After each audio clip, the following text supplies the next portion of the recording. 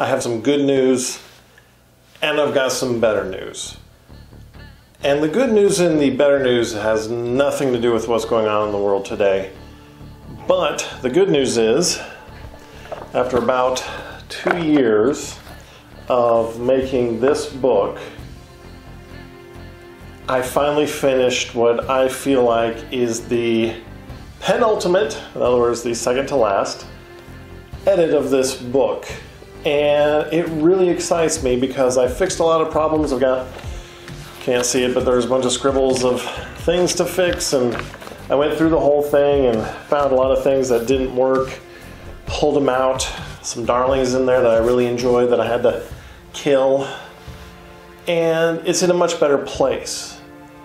The better news on that is that I allowed myself, if I got done with that edit, I would start writing a new book. And it's a book that I had been imagining in my brain.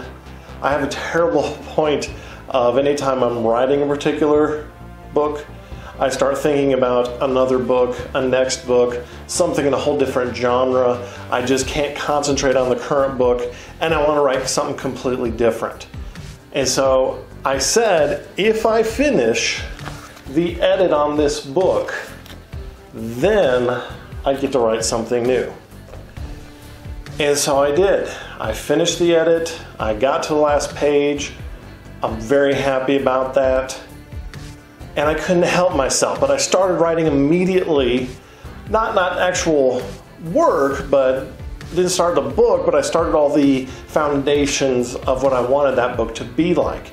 I started outlining some of the basic plots, the characters, some of the things that I really wanted to happen, some of the world ideas, and I started building into that, and it's really helped me a lot.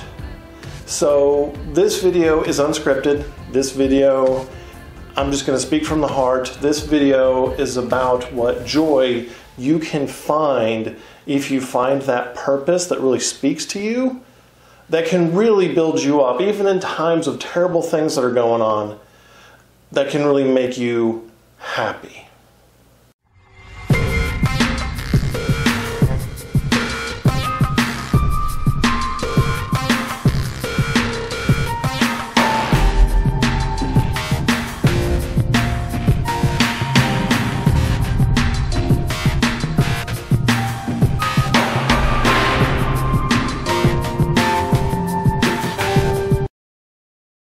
So let's talk about my writing journey. Let's talk about my failure and where I've come from and where I'm going.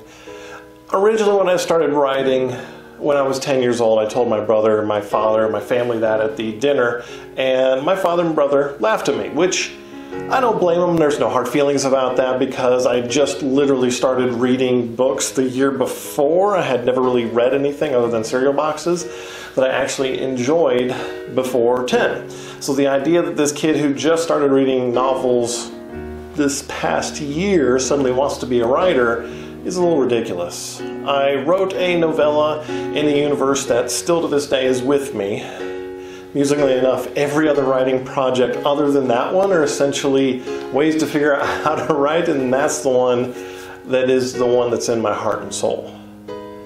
So I wrote a novella about that world, which wasn't good, but I destroyed it like most things that I do. And I wrote off and on here and there trying to figure out how to write and didn't get much through. And I have 20 books on how to write. Over the years, I started buying them when I was 17, 16, and they never really meant much to me because, one, I hadn't written, and then two, because I thought so highly of my skills that obviously this was beneath me, and I think three, I was so ashamed of how terrible I was that I didn't think I could ever really get there. So then 20-ish, 25 comes, I write an actual novel length. It's not an actual book. It's a novel length. It's about 55,000 words. Novels usually about 50,000 words. I wrote that and I gave it out, I remember, to my mom and my sister. They looked at it and said, I have no idea what you're talking about. This makes no sense. I can't even make heads or tails of it, which looking back on it and having read it, makes total sense to me. I'm so immersed in the world. I have been since I was introduced to Dungeons and Dragons back when I was 13, which is 30 some years ago. That world had always been in my head as something that I built upon for decades. So it made absolute sense to me, but conveying that to other people didn't make a whole lot of sense to them. I know how to fix that now. Some days I'm going to actually write that and publish it. I hope and pray. That's the end goal. That book is the end goal. But then I didn't write for quite literally a decade, 15 years after that. And when I did try, and I got my first book written, it was terrible and it was awful, and I have a whole video series about how terrible those books are. And the great thing that's humorous about my beginning is this. Book one, the first version of it that I wrote, a lightning bolt actually hit my apartment, hit my computer, destroyed it, lit it on fire. And so my computer caught on fire and all the data where my book had been residing was gone. So the universe told me, your book is terrible. It's not worth reading. It's not worth writing. But yet, I wrote it again. Was it good? No, it wasn't. It was still terrible. But what I did do was I kept on writing. And that is the most important thing that I think any writer or any creative person can really learn for themselves is you do it anyway. Because it's who you are and it's what brings you joy. It brings you fulfillment. It brings you, when I say at the end of the videos, peace, love, and happiness, I mean it for that reason. It brings me peace. It brings me love. It brings me happiness. So I'm reading some of my more recent work. Two of the books that I had written last year, I read, and the first one is pretty good. Definitely has a lot of work to do. I might have to rewrite the whole shebang from the ground up to really make it work. The next one after that, good, not great. Definitely another saggy middle issue, but has some definite, there's a viewpoint issue. I'm not sure how to fix that. Anyway. That being said, I know what the problems are, and so that's the important thing also, is that the more you do it, the more you can see what the problems are, the more you can see where things are not going well. You can see the difficulties, you can see the mistakes, you can see the issues. You'll know it before you even start. You'll be able to plan for it. You'll be able to have it in your mind, and then when you get to the sculpture, you see that, whatever it is, wood, I don't know, you see the knot on the wood and you know how to work around it. And so that's what I'm learning as well. There's a book I wrote for NaNoWriMo, was it last year? I think it was last year. Yeah, done a couple of them now, so now it's fogged in my head, which is amazing. And see, that's the story. You keep doing it until you're like, you know what, I don't even know which one that was. So I'm pretty sure it was NaNoWriMo last year. And I wrote this book to really kind of up the ante on a series, my first, second, third book, up the ante on that. I wanted to write some amazing characters. I had them in my mind. I loved them. I thought it was great. And I really wanted to bring the good parts of those books that I had written about that universe, about those characters. I want to kind of raise the ability. I wanted to raise my competency, raise my level skills, you know, all the things you hear in Dungeons and Dragons, Pathfinder, and all that good stuff. You know, raise my skill level, put it in there, specialization, writing novels. You know, I got like 2 ranks, so I figure by now in it. And that book has been a blast to read. I've really been enjoying it. The authorial voice, the voice of the character, is perfectly aligned. And so I'm reading, there's some problems, obviously, but it's amazing reading it because I see the characters so clearly. I see how they're acting, how they're reacting, what they're thinking, and how they're thinking it, and it's so amazing to see that. And as I'm reading it like a reader instead of a writer, which, you know, if you read as a writer, a lot of times I will interrogate, you know, this sentence leads to this, and da-da-da-da-da-da-da-da. at some point I'll do a video on scene and structure and sequences, and you'll know all about that stuff, because that's one of my biggest problems. It was amazing to see that book really come alive. So that's been, what, 6 years that this has been going on? 6 years of diligent, hard work. That book that I'm just talking about, that is book 14, technically, I think, that I've written. So book 14 is good, I feel. Definitely needs some revision, definitely needs some editing, definitely needs some taking out of the weeds, because there's a part that I read and I went, what was I even thinking? That doesn't even make sense. Just get that out of there. But I know that. I can see that. I can pinpoint it. Go ahead and, outline it. Say, okay, this doesn't work. Pull this out. Maybe put this in. Remove this whole chapter. Add a chapter in there for this. All that stuff makes more sense now. And so if you're having problems with whatever creative endeavor you're dealing with, whatever creative endeavor that really speaks to you, keep at it. Because the more you practice, it doesn't make you perfect, but it will make you better, and you'll get results, and you'll get better results, and you'll get better results until you look at something that you created and it will really make you happy. It will bring joy in your life.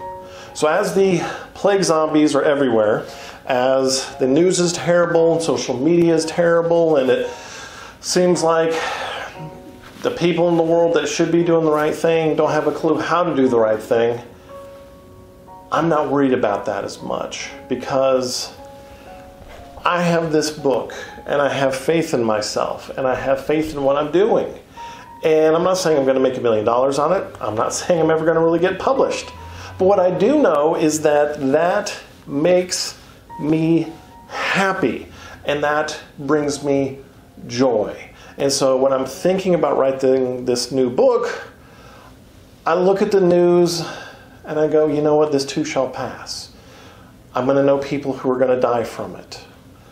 I know that society is going to change, but I have a foundation upon myself of who I am and what I do and what I love and what I believe, and that's going to carry me forward. And it's important, I think, if you are a creative person, if you have a creative endeavor, or maybe you've never given it a shot, or you've never felt worthy enough to do it, is to do it anyway. This is the kind of feeling that you just can't get from, as much as I like ice cream, as much as I will pig out on some ice cream, it doesn't feel as good. It doesn't really bring me joy. It doesn't bring me peace. It doesn't bring me happiness. It gives me a temporary satisfaction of, ice cream was good, yay me. But then it leads to, oh, well, that's over. Can I eat more ice cream? That's probably not a good idea. I'll have heartburn overnight, that kind of thing. So this does, though. This brings me all those good feelings, and I'm excited. I'm excited about writing a new book. I'm excited about exploring these characters. I'm excited about exploring their world. I'm excited about looking at how they struggle, how they overcome. I'm excited about the fact that I'm going to plan it, I'm going to write it, and then there's going to be surprises that come up that I haven't even thought of, and I'm going to look at those and I'm going to say, that's amazing, and that's wonderful, and that's something that I don't know how to give to people if you don't do that. So if you're a doctor right now and you're feeling terrible, today is awful, and I hope that things will get better, and I have faith in you that you will make things better. It's going to take time, and it's going to take a lot of effort. I wrote 3 terrible books. I wrote several books after that weren't any good either. This book here is book 11, I think, and it's been 2 years, and it's just now coming into shape. So, love yourself. Give yourself some space right now. Stuff is bad, and it might get worse. Have faith in yourself that you can and you will get through it. Life is going to be awful. You'll figure it out. And if it's not any good, we'll make it good. And if we can't figure it out, we'll figure out a way to figure it out. keep that in mind, so eventually you'll get to a place that will really bring you a lot of wonder in your life. And it's not going to be easy, especially between my third and my fourth book. Like I've said before, it almost broke me. It almost destroyed me, and I didn't want to write anymore. And I read the books that I had already bought on how to write, and I said, I don't know how to do any of this, and everything that was in these 3 books was wrong. But I wrote again, and that worked. And I kept working, and I had a joyous day when it was Sunday when I finished the last edit, and I started reading book 14, and I said, man, this is pretty good. This is really what I want. This speaks to me. And now I'm going to write something new, and that exploring that whole universe and those characters and everything that's in there is really what this is all about for me. And I want you to find that. And I know you can find that, and I know you will go through problems and you'll have setbacks. It'll be terrible at times and you'll just want to quit. But keep going. Eventually, you're going to get to an amazing place. I want to see you be there because I want to share this joy with all of you. Take care of yourself. I love you. I hope you find what you're looking for, and may whatever journey you're on bring you peace, love, and happiness.